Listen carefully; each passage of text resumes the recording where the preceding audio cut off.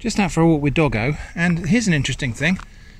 See on the ground here we've got lots and lots of halves of something.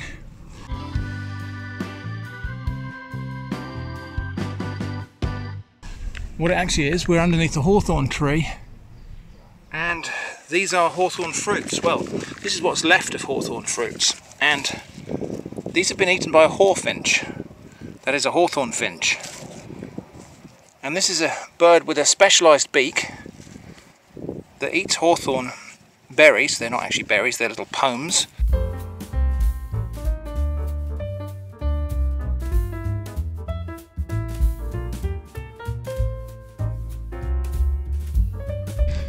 And it breaks them open and eats the seed inside.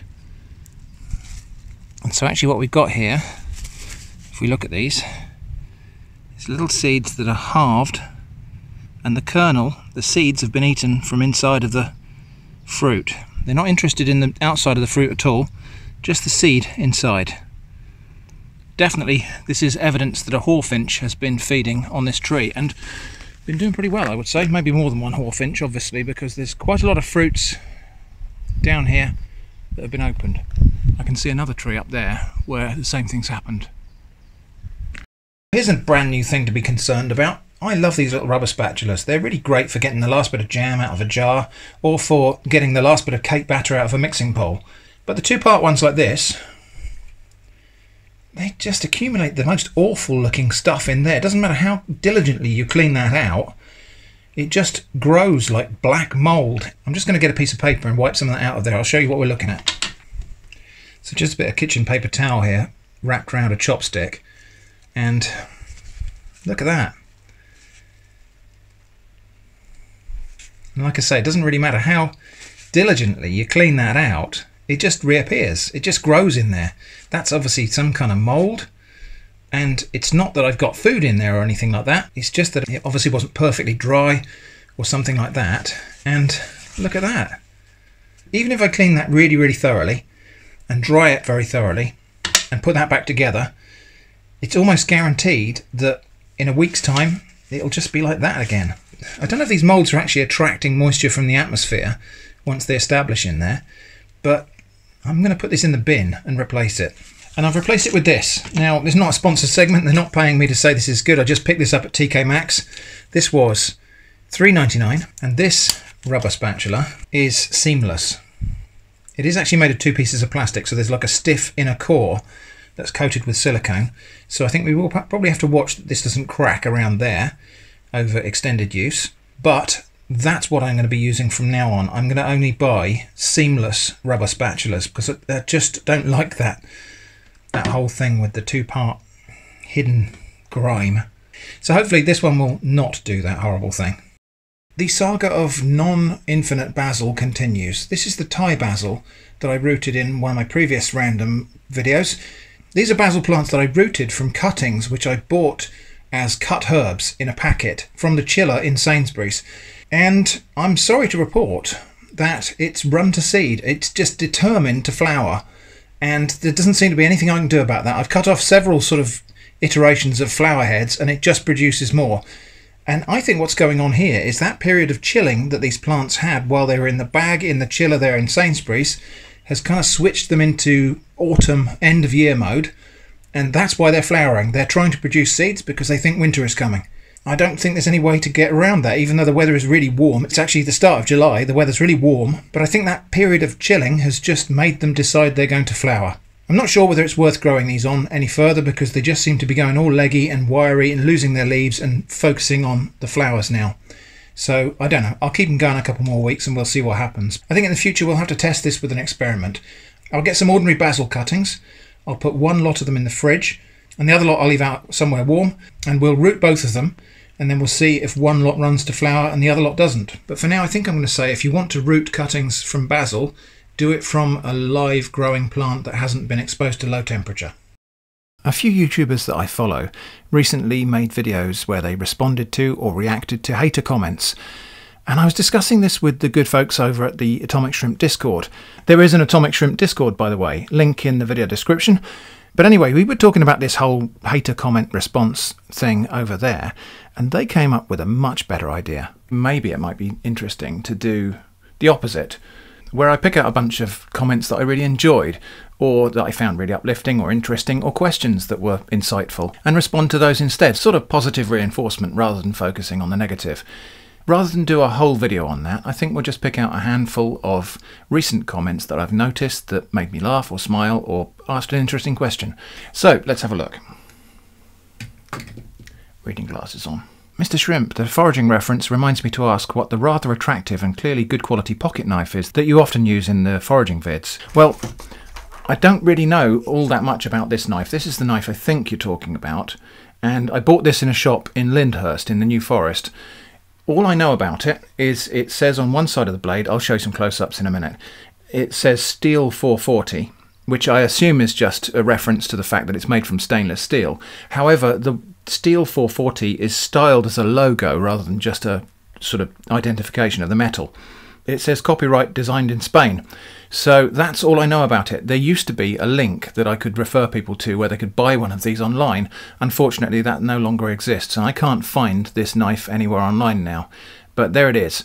Interestingly, this knife is not legal everyday carry in the UK. We've got some fairly strict knife laws, which I'm not interested in debating, by the way. It's not legal carry because the blade is too long for an everyday carry knife. However, when I'm going foraging, I have a good reason to carry it, and so not a problem for me to take that out foraging and use it in a kind of non-public place anyway to cut mushrooms. Stainless steel rather than carbon steel, because a foraging knife, one of the things with a foraging knife is it will often be put away wet, and so stainless steel that can't necessarily take such a good edge as carbon steel is probably better because it doesn't corrode and rust and spoil if it's put away wet. So that's the foraging knife. I'll stop waving that around now. Okay, next comment. First, ha ha ha ha ha. So first comments on my channel. I know a lot of people get really annoyed about first comments on the video. So there's this race to be the first comment and first, haha. I made a conscious decision a little while back to, instead of being annoyed by first comments, to enjoy them.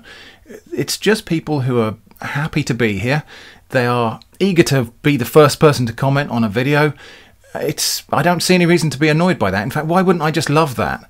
And now I really look forward to those first comments on that video, if for no other reason than it confirms that the video went live properly, which is good. So yeah, first comments, I'm not going to hate them, and usually get a heart if you comment first on my video. Next, this is the wild strawberries video. It says, I love how the dog looks back at the start of the video like, oh, he's just talking to himself. Well, just watch that bit. It's not all that often that I come out for a walk looking for something in particular. She absolutely does. I started talking to the camera and the dog, I think, just thought I was talking to her, and so she looks back and I was like, oh, he's doing that again. Next one's a comment on one of the Slaughter Valley series. Explosive margarine is the best thing since sliced lead. I really like that, thank you. Next one, oh yeah, next one was a previous random video where I showed a tiny clip of a lizard that I'd filmed in Dorset, and all I did was show this clip here, which you're now watching, and the only identifier is that it says it's Dorset, and several people noticed and recognised the location. So here's an example. You filmed a lizard on Portland, Church Oak Cove, if I recognise those steps correctly. That's amazing, it's correct, that is the location, and well done. And finally a question, and it's a good question, how do you keep from getting bitten by bugs while in the woods, Mr. Shrimp? Well, sometimes I don't. Generally I just tuck my trousers into my socks if it's winter. If I'm out there in shorts, the risk of getting bitten, it increases. I do get bitten on my legs a little bit. I tend to avoid going near water at dusk, which is the kind of prime time for mosquitoes and midges and things to bite. I also avoid wading through bracken.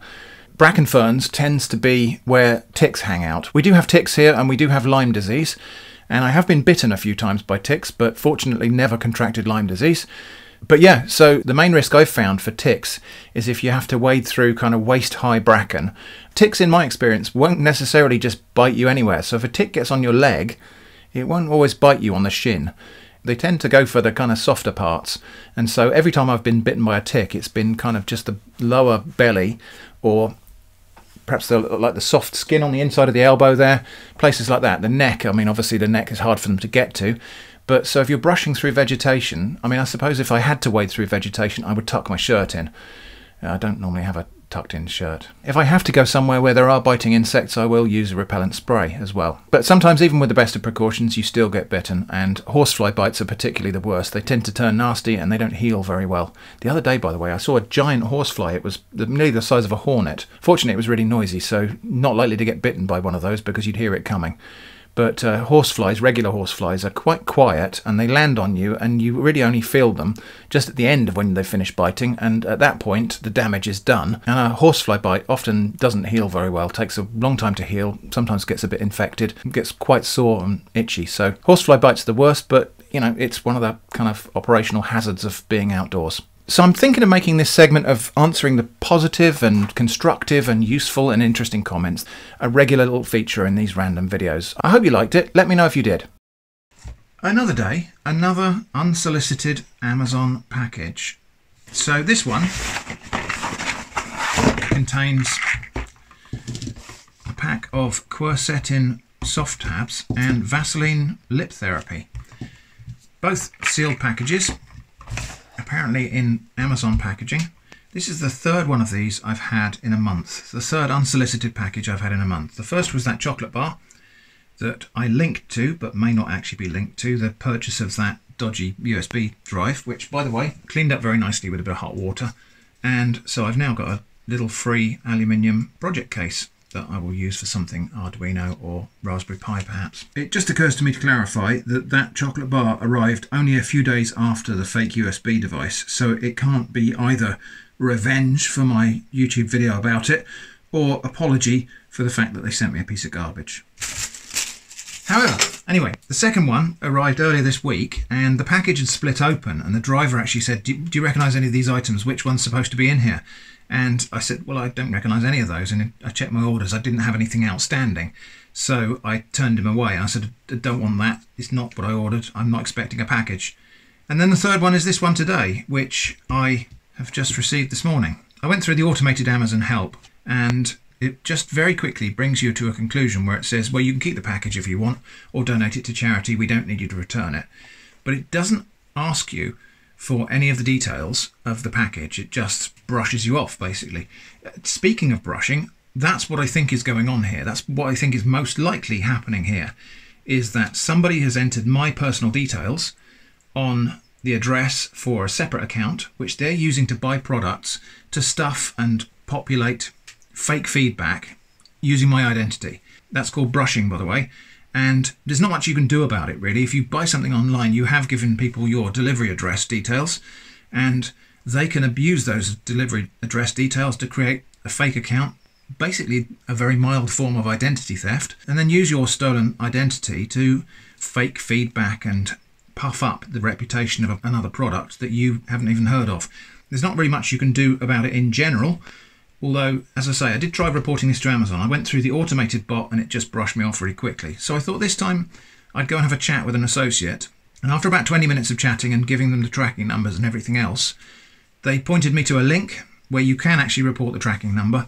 And then I think their system will take care of these accounts. It will take action against these accounts. So that's what I did this time. The link for reporting one of those parcels will be in the video description. I actually had trouble finding it, so I'll put it down in the description if you find a need to use that. So on the chocolate bar thing, I chose not to eat that chocolate bar because, as I say, my mum always used to tell me, don't accept sweets from strangers. Interesting feedback I got from that, from a lot of people. Actually, a lot of people just said, well, that I would have eaten it. Well, yeah, okay, I'm not you. You do you, and I'll do me. I will operate at the risk appetite level that I'm comfortable with, and you operate at yours. The interesting thing is some people actually chose to kind of berate me for being so suspicious of something that came from Amazon after all and should be reputable, because how could you put a poisoned chocolate bar into an Amazon distribution center?